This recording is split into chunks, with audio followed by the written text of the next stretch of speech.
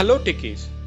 In the previous tutorial, we have learned how to work with detect long with action as part of Microsoft Test Analytics. Now, in this tutorial, we'll work for a small use case for detect long with action. If you see on my screen, I'm having an Excel with the name of detect long ways, where I'm having n number of rows over here. I have given the text over here in A column, and after that I have given long ways column as B column, and if you can see the C column as detection long ways and the D column English test. This column will be taken care in the upcoming session. Right now we are going to work with these columns, that is A column and the C column.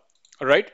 In my A column, I'm having some text over here in such a way Power Automate is the best RPA tool in the market.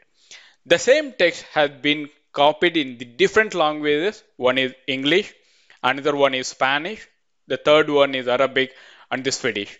So this language I have given it over here to make you understand. So I'm not going to use this column at all.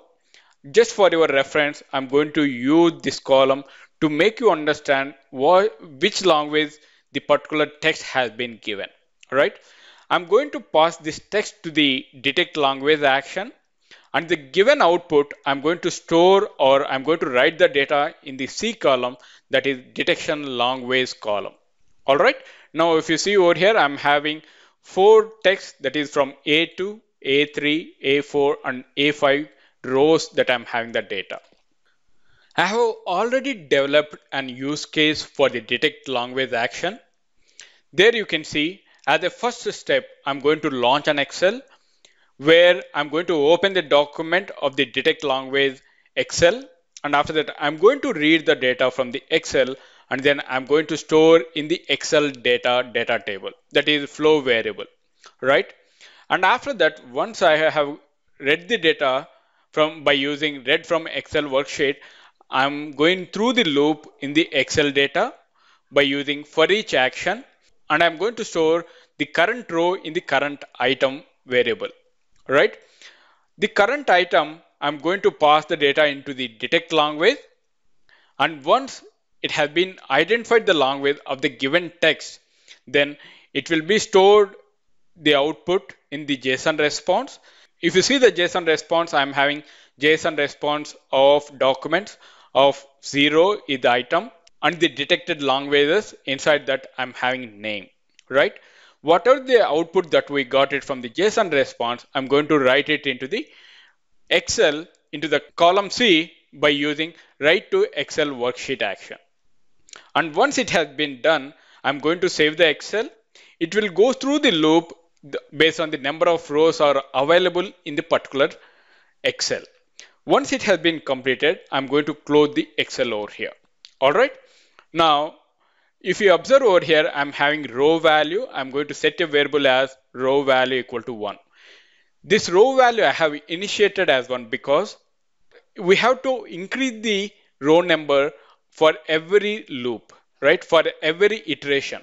In that case, as the initialization, I have done row value as 1, and there you can see increase variable I have increased by 1, so that the row will get it as 2 at the first time, and you can see over here I'm going to give it as row value over here, so that it will go to the column C and the row value as 2, and whatever the output we are going to get it in the detect language, that will be pasted over here, or that will be written over here by using write to Excel worksheet action. All right. Now we'll see the detect language over here once again. Let's open the detect language over here. You can see I have given the server location as East US and the subscription key which we have generated for the text analytics API, that the same subscription key I have copied over here. And if you see the text over here, what is the text I need to pass in the current item, which are coming from the Excel data flow variable, which has been already given in the Excel, right? So that will be given as an input over here for the detect language. Once the input has been given to the detect language, we'll get the output in the JSON response as language or the detected languages with the name, and the status code for we will get it as 200 for the successful request and response, whereas 400 for the bad request and response. All right. Now, once again, let me show you the Excel. Over here, I'm having the text over here, which I'm going to read from A2, A3, A4, and A5. These are going through the loop so that I have given read from Excel worksheet as A2 is the row till A5 row. I'm going to read it and I'm going to store it in Excel data. All right. I have not developed right now because of these are all the actions you are aware of that. One is launch Excel, read from Excel worksheet, set variable. These all the actions we have already covered in our previous sessions. All right. Now let's run the flow to see the output. Flow execution started and it is trying to launch an Excel by using launch Excel. And after that, by using read from Excel, it has read the data and then it has stored in Excel data. Now set variable row value, it has been given as 1 and you can see it is going through the loop by using for each action. Now we got the output from detect language action as English. The first text. If you see on my screen, in the text, as we have seen, this is Power Automate. It's the best RPA tool in the market. All right. This is the text, the first row, that is A2 row, which we have given, so that it has given the output as English. All right. Let's click on OK. Now it is going through the loop. It is going for the second text. Now, if you see, I got Spanish. All right. Now I'm going to write the data into the write to Excel worksheet. Third one as Arabic. And the fourth one as Swedish language, right? These are all the rows have been detected by using detect language action. All right. Now let's click on OK. Now it has closed the Excel. Now let me open the Excel once again.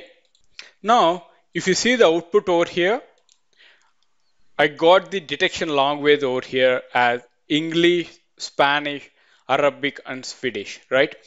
This column we have not used, and C column only we have used. And the respective language which has been detected by using detect language action, we have written the same language over here in these columns. Now, if you compare both the values over here, you can see the first text is English, and the second text is in Spanish, and the third text is in Arabic, and the fourth text is in Swedish languages, right? The detection language is 100% correct with the languages which we have given in the text value. All right.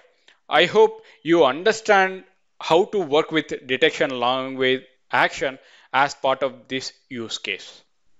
Thank you for watching Power Automate tutorials. If you have any queries related to this concept, please post them in the comment section. I will see you in the next session. Till then, bye-bye. Have a wonderful day.